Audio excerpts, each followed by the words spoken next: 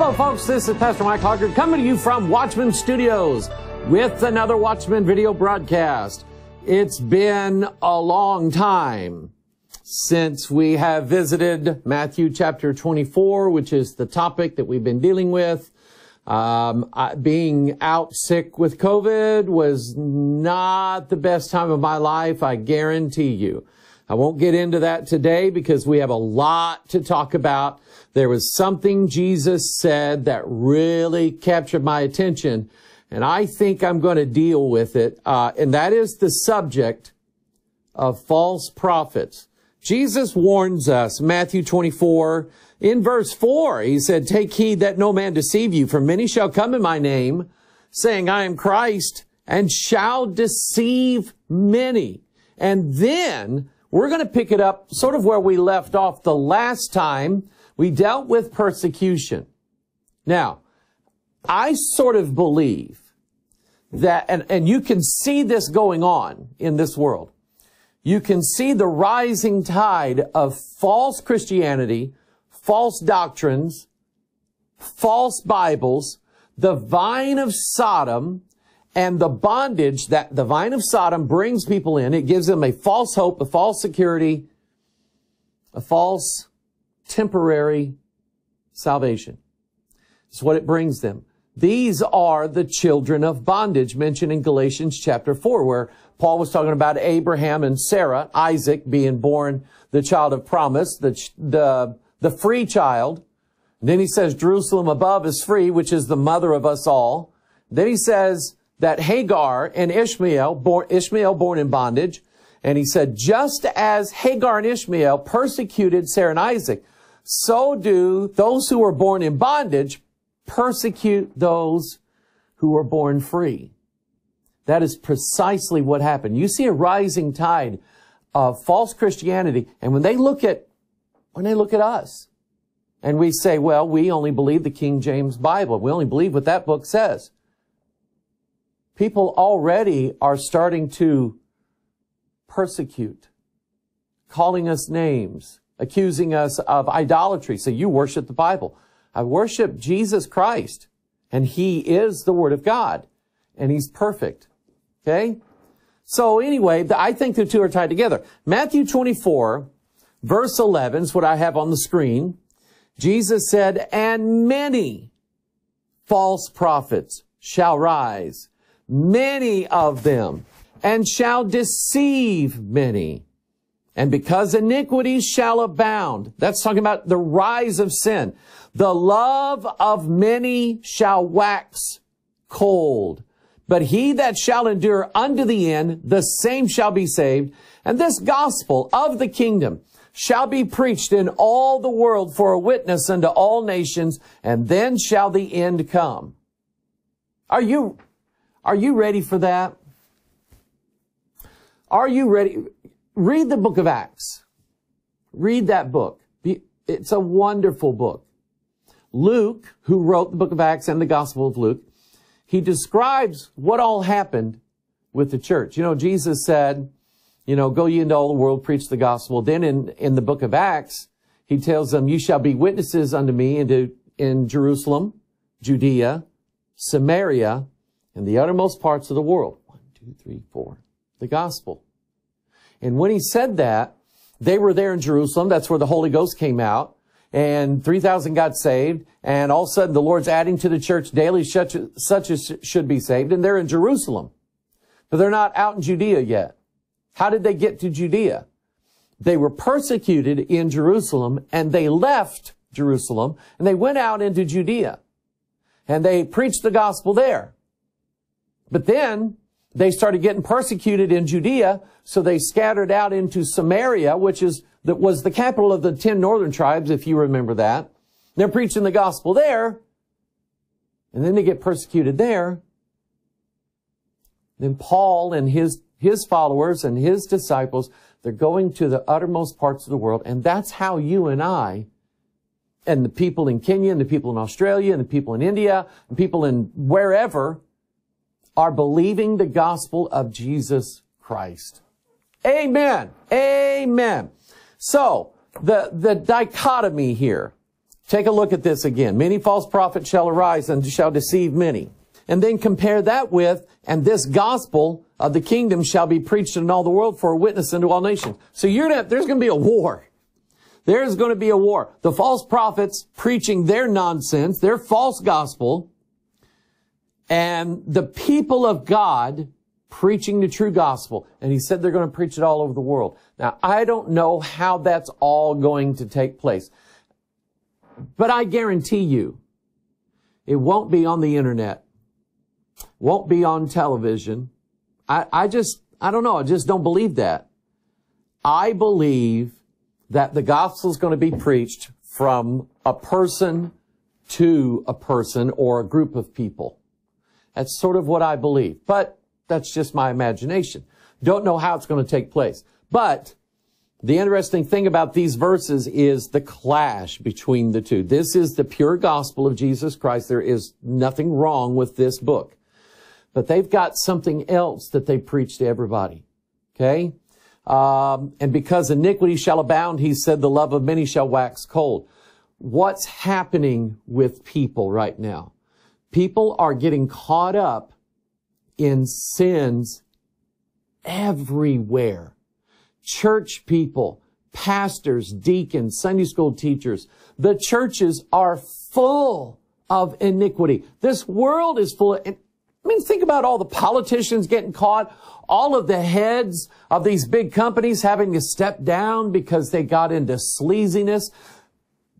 The CNN commentator who recently he worked for a company and they all had a Zoom, which is, the way companies now are having meetings. They're doing it on the computer.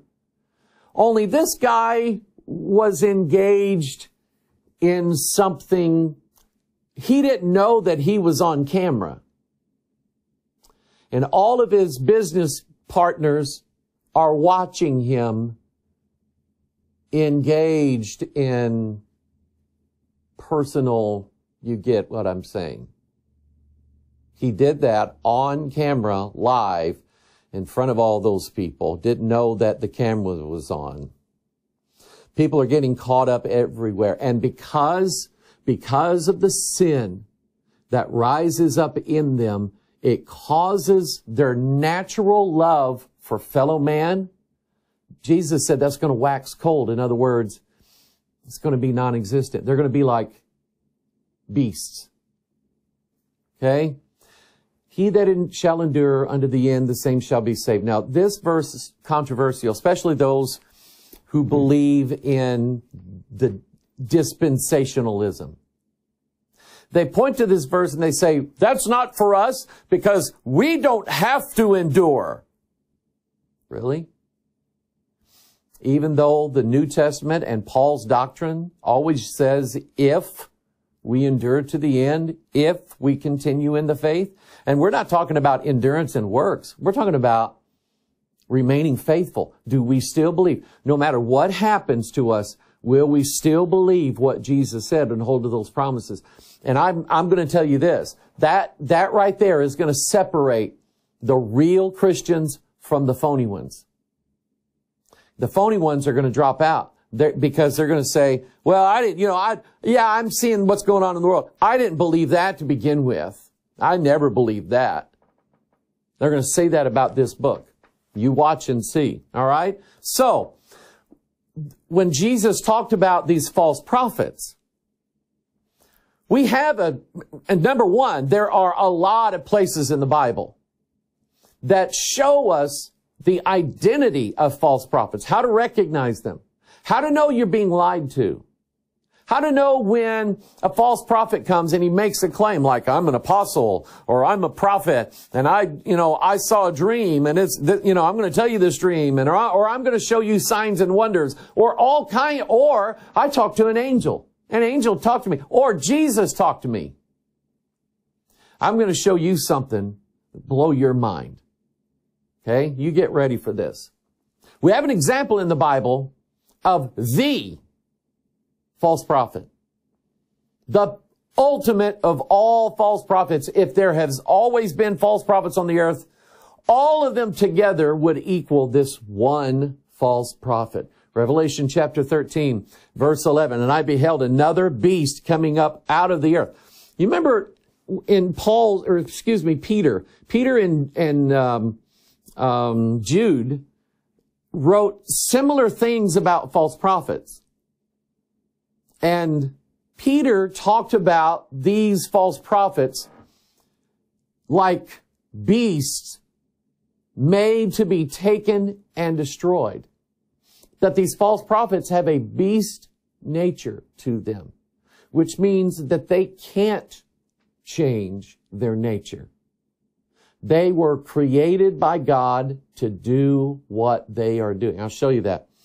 But I beheld another beast coming up out of the earth, and he had two horns like a lamb. And notice this, he spake as a dragon. The dragon is, of course, Satan, the beast. And it's he speaks the opposite of what this Bible speaks. All right? That's all you got to do, is know this Bible. And then when you hear the false prophets, you go, well, that's the exact opposite of what I heard in the scriptures. Study, people, study. Verse 12, and he exercises all the power of the first beast before him, causeth the earth and them which dwell therein to worship the first beast, whose deadly wound was healed. And he doeth great wonders, so that he maketh fire come down from heaven on the earth in the sight of men. And deceiveth them that dwell on the earth by means of those miracles which he had power to do in the sight of the beast, saying to them that dwell on the earth, that they should make an image to the beast, which had the wound by a sword and did live. Now, if there is a sign of a religion that you know is against the true gospel of Jesus Christ, it would be a religion with an image. Some kind of image, something that they bow towards, something that they look at, gaze at, wonder at, pray to, pray before. That religion is wrong. I mentioned this story about being at a Lutheran, and I'm not saying all Lutherans are evil, bad, but this one, I could not reconcile it. I go inside this church. It's a family that I knew. They were always active in Missouri, Christian politics, things like that. Their son was killed in an auto accident. And so I went to the funeral. And I'm looking up on the stage, and there's this big statue of Jesus up there. And I'm just going, you're not supposed to do that. And then the priest of the church comes in, the Lutheran minister, comes down the aisle, and he's walking down the aisle, and he's reading a prayer. And I'm going, well, reading prayers, I'm not for that. Then he walks up on the stage, faces the idol, bows to it, and is reading the prayer. And I'm going, okay, that's wrong. First thing out of God's mouth was, thou shalt have no other gods before me. Then he said, thou shalt not make unto thee any graven images. So the false prophet, his goal, everything that he does, and all his little false prophets with him, their number one goal is to somehow press these people into believing that this image really is their God, the beast. And he's going to succeed in it. The setup, I believe, is going on right now. 2 Thessalonians chapter 2. Remember, the false prophet uses signs and wonders.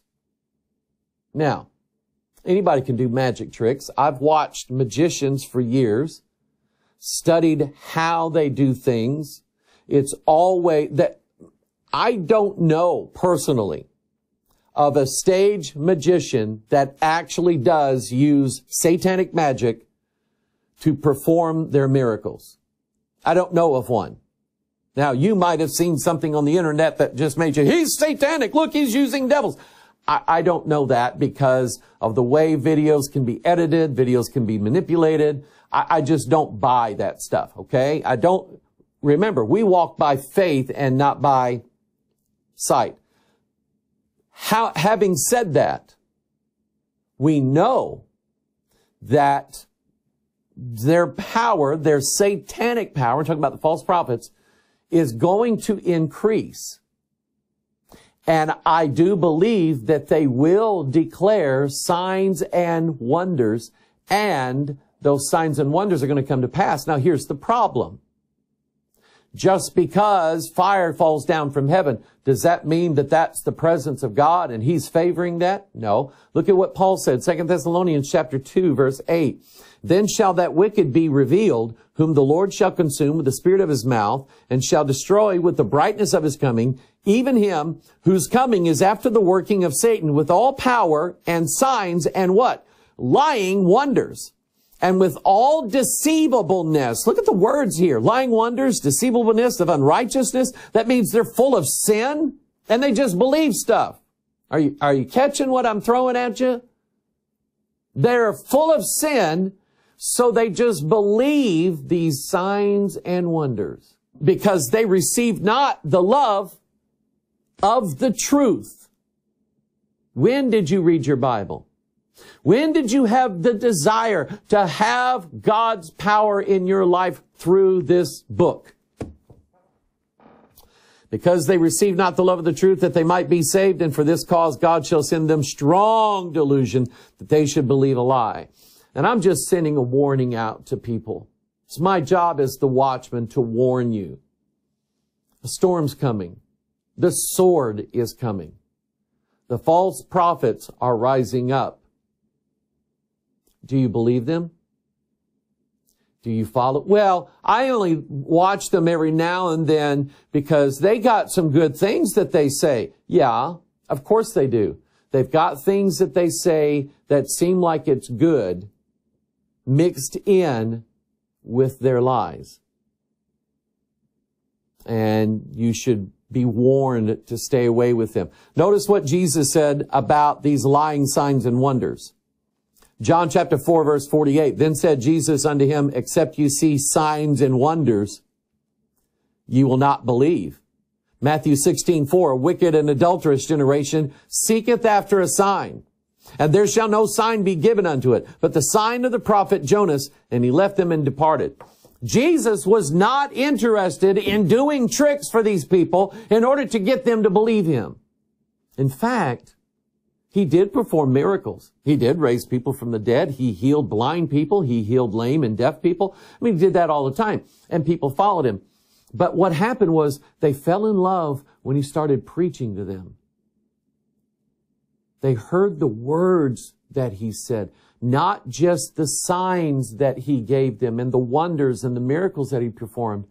He did that to draw them to what He said. And when He began to preach, that convinced them that this man is the Son of God. It was the words that He said that converted them, not the signs and the wonders. Do you know people who are so caught up in the charismatic movement, Pentecostal stuff? Not all of them are lost, I'll say. But a lot of them promise signs and wonders and healings and raising people from the dead. Oh my goodness, He's the prophet of God. Look at what He did. Look at those people. They came in wheelchairs and now they're all standing up. Really? Do you believe that one? And by the way, in this series, I'm going to name names. I sure enough am. And I may name names of people that you follow online or have followed on television or whatever. But Jesus warned about the people who won't believe it unless there's signs and wonders. And then they'll believe it. Jesus warned about them. They're wicked and adulterous. What does that tell you about their activities outside of the big tent revival that they had? Jesus said they're adulterous. And they're seeking after not the real God, but false gods. Now, let's go back to the law. God spends a lot of time here, and there's a lot of real estate in the Bible where God deals with false prophets. How to recognize them, how to spot them, how to listen to what they say, and if they start talking about, let us go after this, or let us do this, or whatever, and you know that it's contrary to the Word of God, then you have an obligation to stand up against it. Deuteronomy chapter 13, verse 1. God told Moses, if there arise among you a prophet or a dreamer of dreams, those people are all over the internet, they just irritate me, and giveth thee a sign or a wonder. And the sign or the wonder come to pass, whereof he spake unto thee, saying, let us go after other gods, which thou hast not known, and let us serve them. Thou shalt not hearken unto the words of that prophet or that dreamer of dreams. For the Lord your God proveth you to know whether you love the Lord your God with all your heart and with all your soul. That's the greatest commandment. You shall walk after the Lord your God and fear him and keep his commandments and obey his voice, and ye shall serve him and cleave unto him.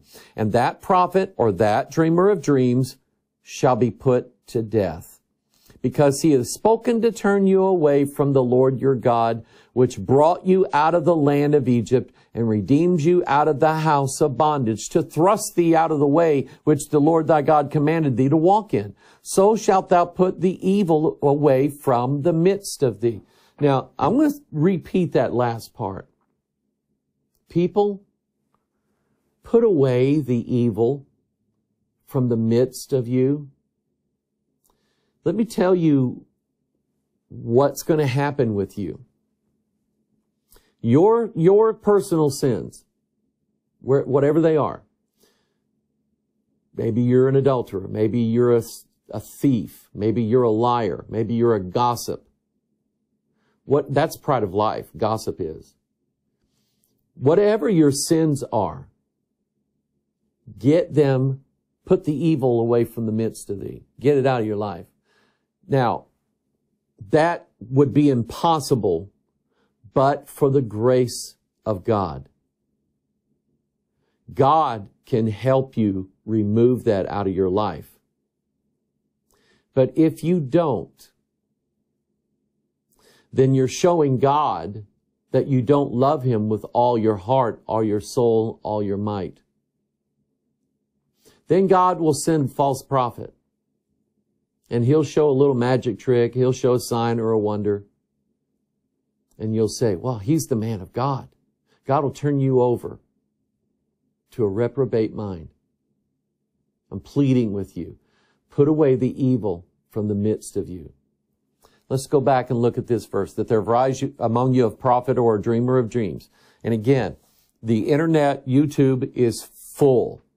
Facebook, full of people saying they've had visions. Now, when God first called me into studying Bible prophecy, I've admitted this before, I was looking at some of these guys who were saying that they had dreams and visions. One man sent by the Prophecy Club came to St. Louis. I went up to see him, and I took a notebook, and I very carefully wrote down almost everything he said. When he made claims about dreams and visions, I wrote them down. Then the Prophecy Club said that when he goes to a city, he's going to prophesy over that city and tell the things that are going to happen in that city. So I went up there and I wrote them all down. He was talking about tanks in the streets, and there was going to be baby stealings, and there was some kind of mountain somewhere in Arizona or New Mexico that was a dormant volcano that was going to erupt and kill a bunch of people. So he made all these prophecies. And I left that meeting. And I said, God, he seems honest, but let God be true and every man a liar. So God showed me from the Bible whether what this man said was true or not. Well, it's become very easy. Nothing of what he said has ever happened, ever. And that was more than 20 years ago.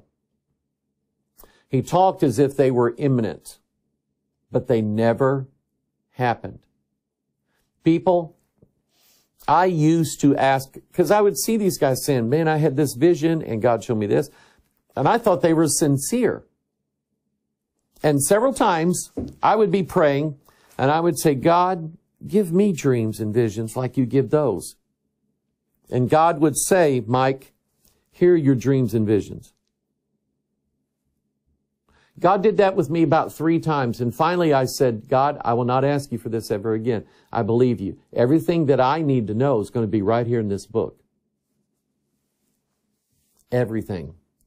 If you think God left something out that he's going to tell somebody on Facebook, do you really think that?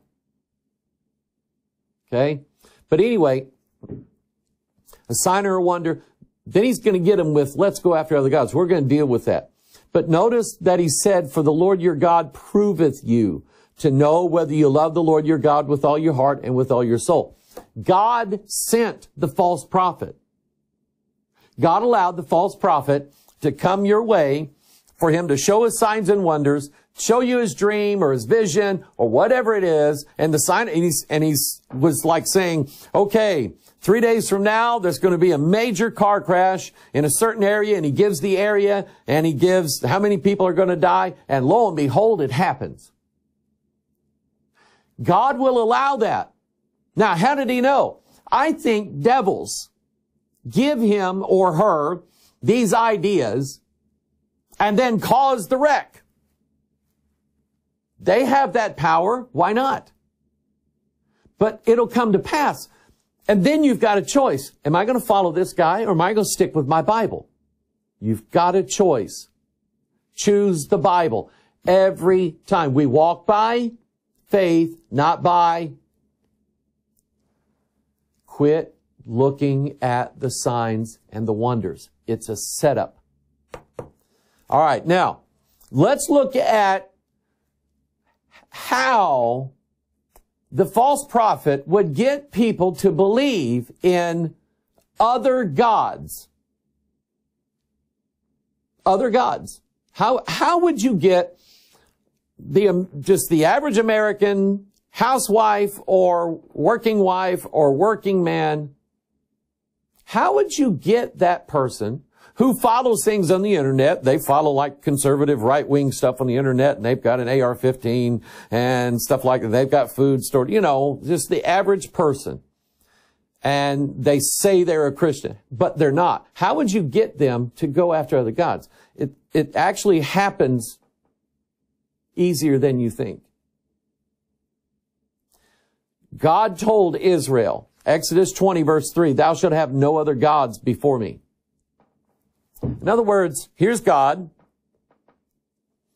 and you've got it in your mind that these other gods are the way to God. They are before God. And people pray to them to get to God.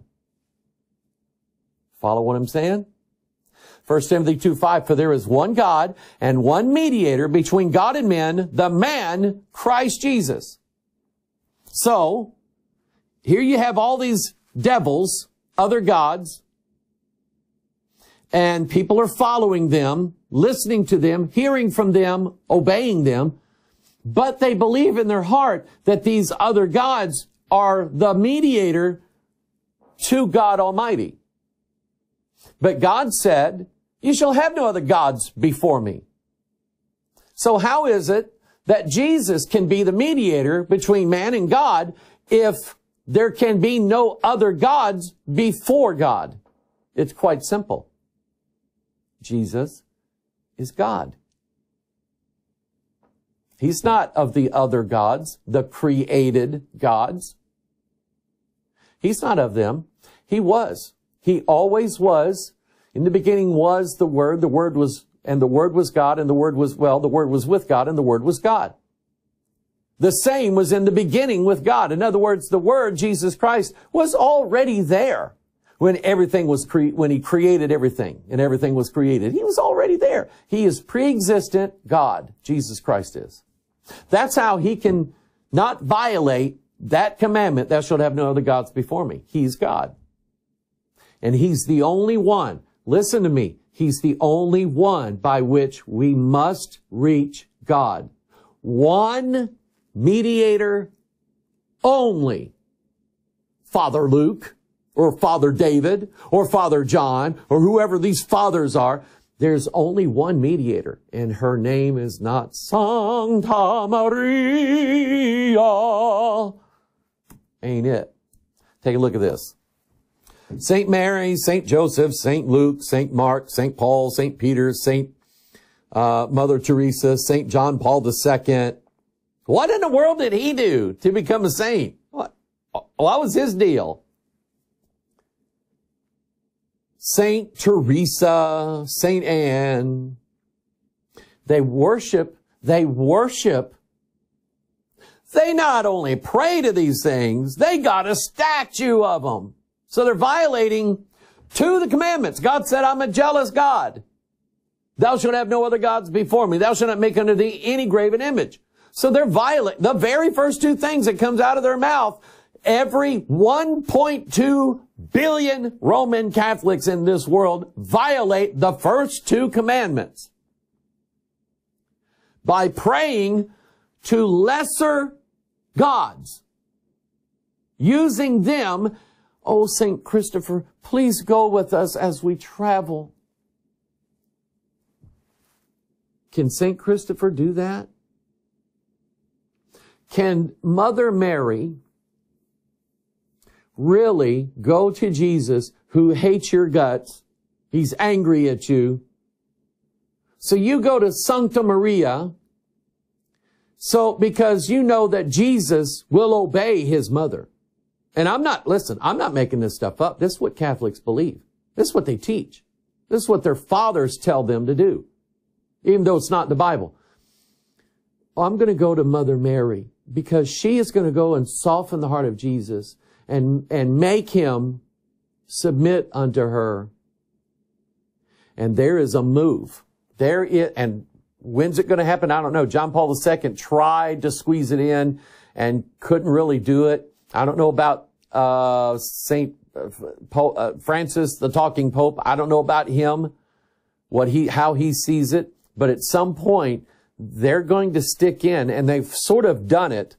They're going to stick in Mary as co-redemptrix. They've already said that they believe that her role in our salvation was equal to Jesus' role in the salvation. Because when Jesus was on the cross, Mary's heart was feeling all of the agony and the suffering. She suffered like Jesus did on the cross, even though she's not on the cross.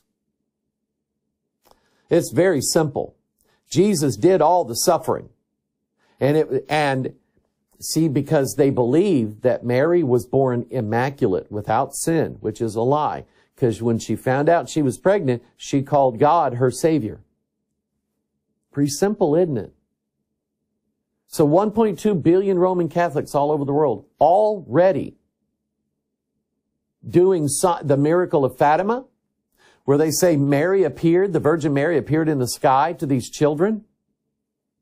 And the Catholic Church believes that. And then in Catholic churches all over the world, they've got relics. In some cases, the whole nearly decomposed, dried up body of some nun or some monk, their skeleton in a church where people will go and bow to that and pray to that. They're full of dead men's bones, Jesus said in Matthew 23. They are whited sepulchres full of dead men's bones. And they follow other gods. Now, here's what the Catholic Church says, why they believe what they believe. The historic Christian practice of asking our departed brothers and sisters in Christ, the saints, for their intercession has come under attack in the last few hundred years. You better believe it, buddy. The practice dates to the earliest days of Christianity and is shared by Catholics, Eastern Orthodox, and other Eastern Christians, and even some Anglicans. So stop right here. 1.2 billion Roman Catholics. I don't know how many Eastern Orthodox there are, but that's all Turkey and going into Russia. They believe it. They practice it. Other Eastern Christians, some Anglicans, they believe it. They bow and pray to the saints. It still comes under heavy attack from many within the Protestant movement that started in the 16th century. Excuse me, Papa. The Protestant movement, the real Christians, They didn't just show up in the 16th century. They've always been there. You just tried to eradicate them and kill them. They've always been there, and they've always stood against your Roman popery. Amen. Now, can saints hear us?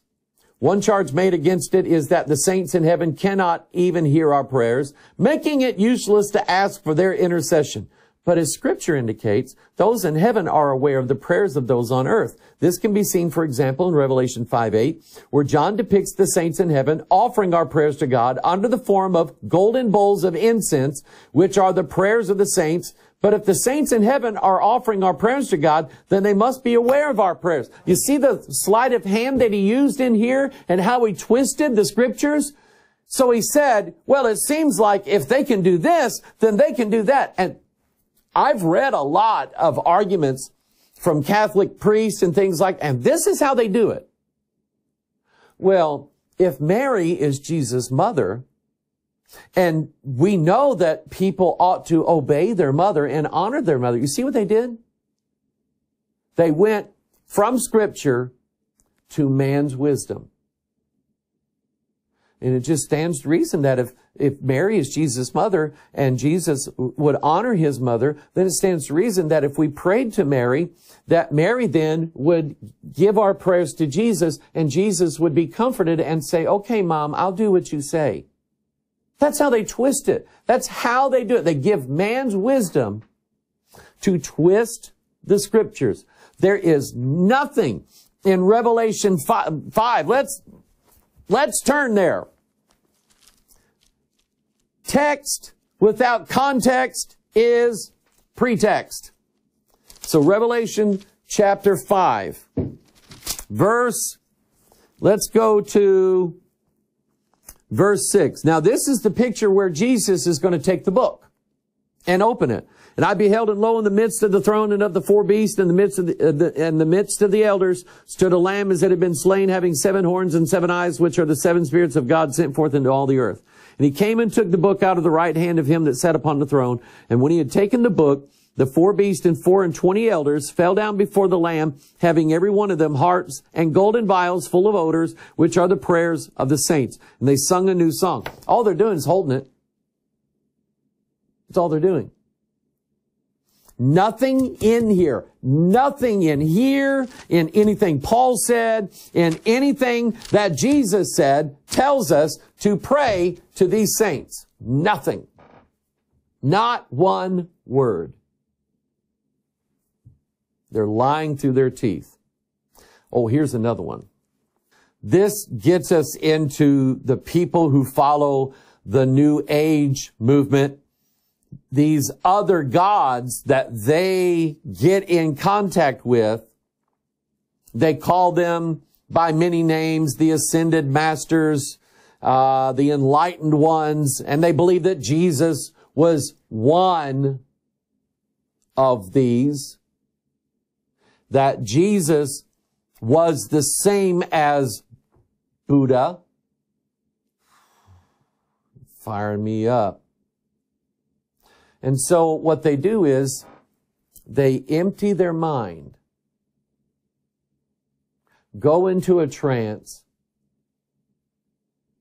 connect in the waves. They must raise their frequency in order to get in touch with the people, the ascended masters and their frequency. And when their frequencies connect together, then the ascended masters enter into the body of the people.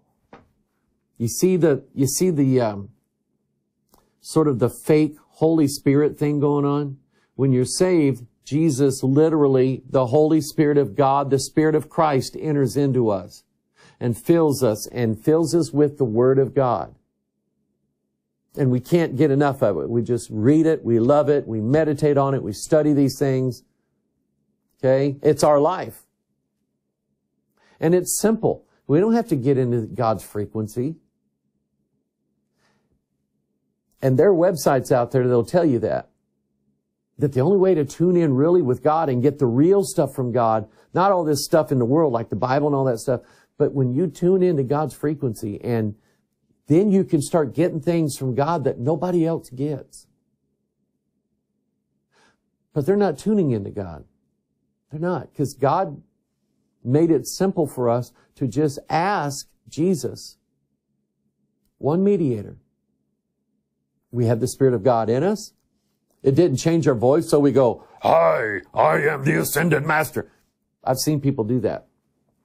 Okay? Now, I don't know if they're really being indwelt with some devil or they're just putting on a show. Who knows?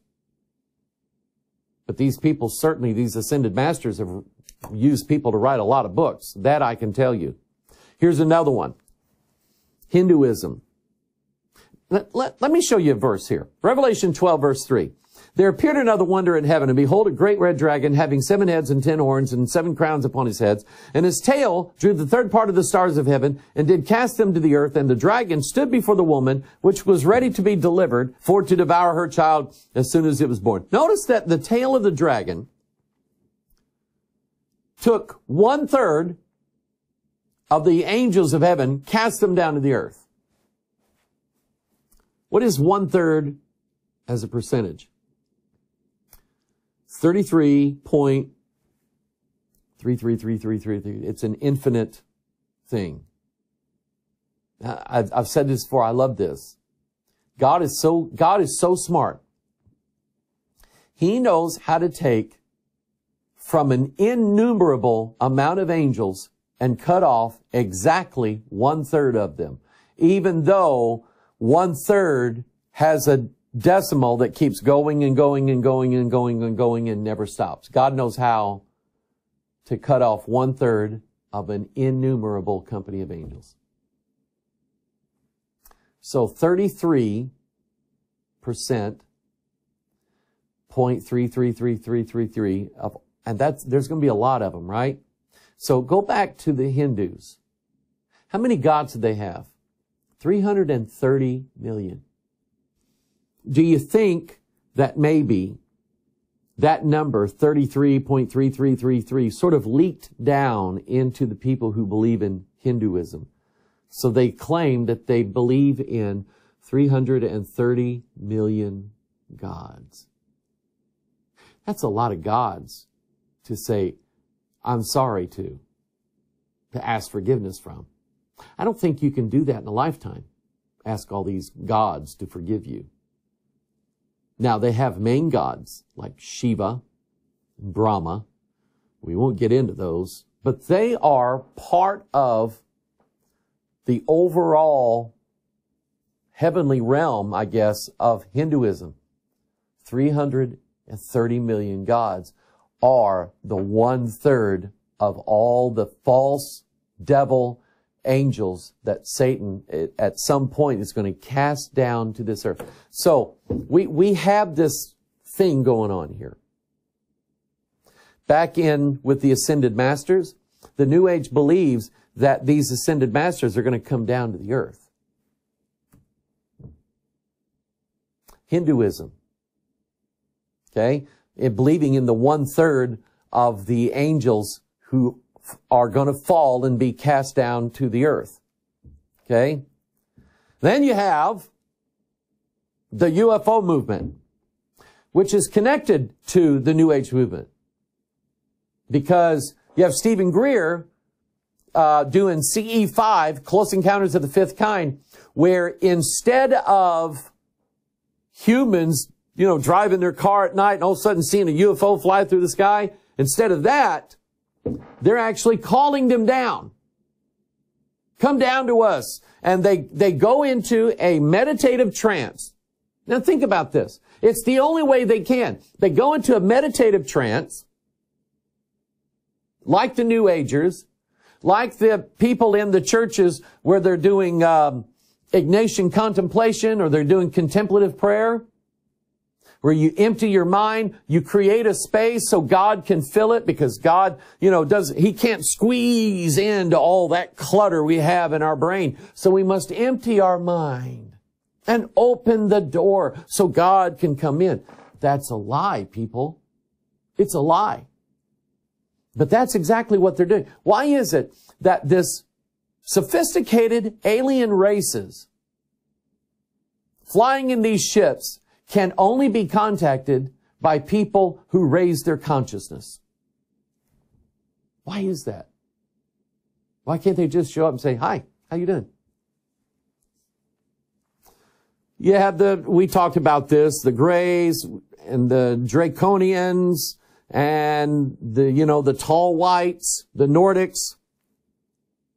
And what's going to happen? What does Stephen Greer want?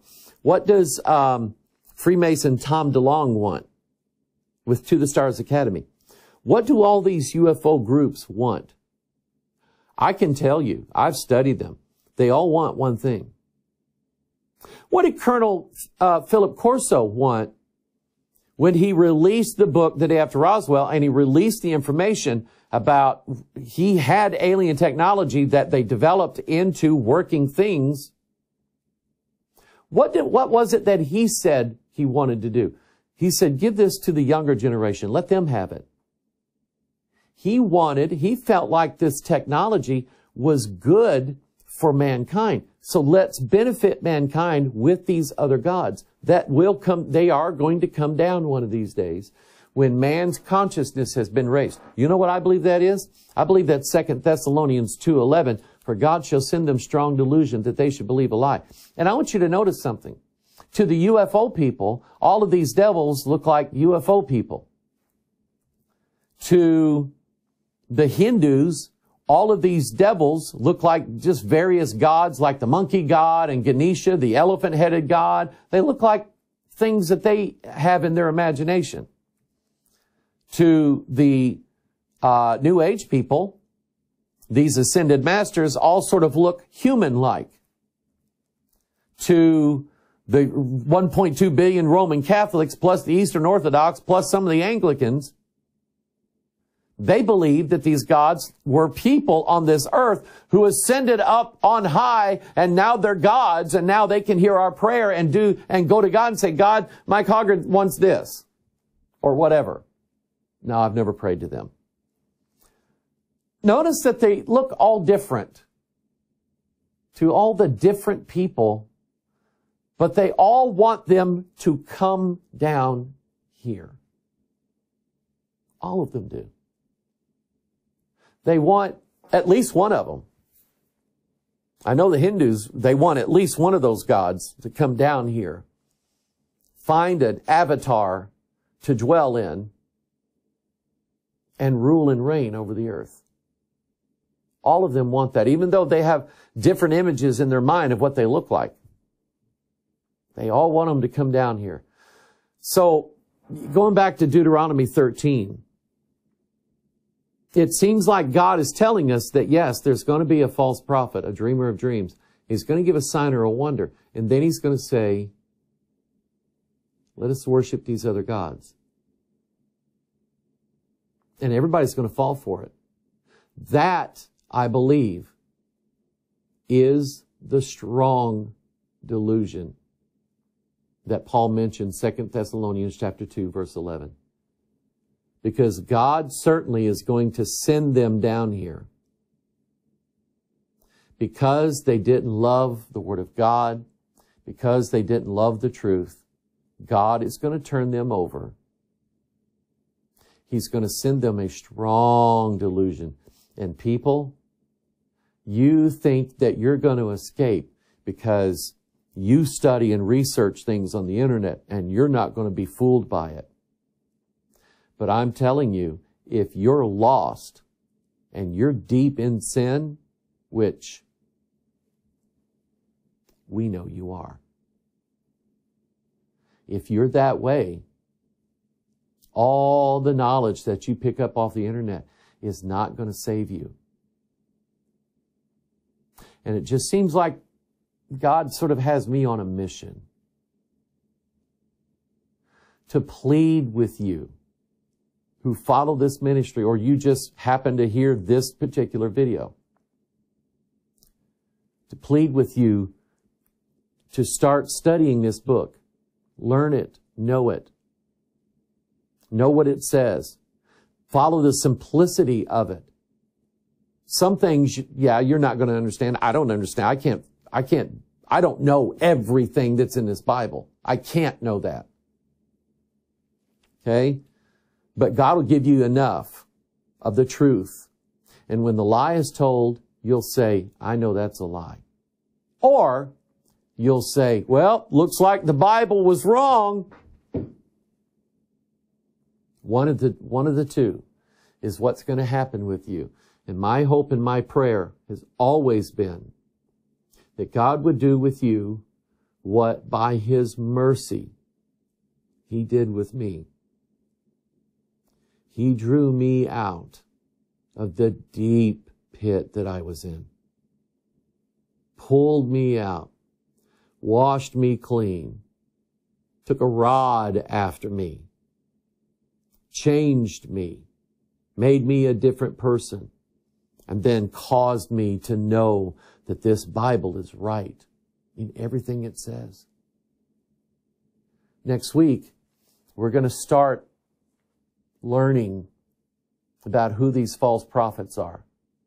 And I want to say this to those of you in Kenya who hear me on Watchman FM or Eka Yokan Radio. I want you to be looking for the next Watchman broadcast, because I'm going to go against Dr. David Owar. He is a false prophet, a reprobate, sleazy man, evil man, a man who thinks that he is God. And some of you say, oh, that's a lie. That Pastor Mike is lying through his teeth. I'll show it to you. I will show it to you. Because he says that he's the prophet that Moses prophesied of that would come to his people. Excuse me, that prophet is Jesus Christ. And Dr. Owar put himself in the place of Jesus. Therefore, he thinks he's God. And that's a lie. And I don't want you to believe a lie. I don't want you to believe guys like him. Because all he's going to do in the end is hurt you. You're going to be deceived. You're going to find out one of these days that he is not who he said he was. And it's going to hurt you. And I want to spare you from believing him. What does the Bible say? Let God be true and every man a liar. So don't you think it's better that instead of listening to Dr. David Owar, that you just read the Bible? Amen? This is Pastor Mike. You're the reason why I do what I do. Even just coming out of COVID, I've been in a fog. My body is still weak. But my heart's desire is to try to fight off Satan and help you do it by getting into the Word of God. So you are the reason why I do what I do. God bless you. Get ready, and we'll see you next time. Bye-bye.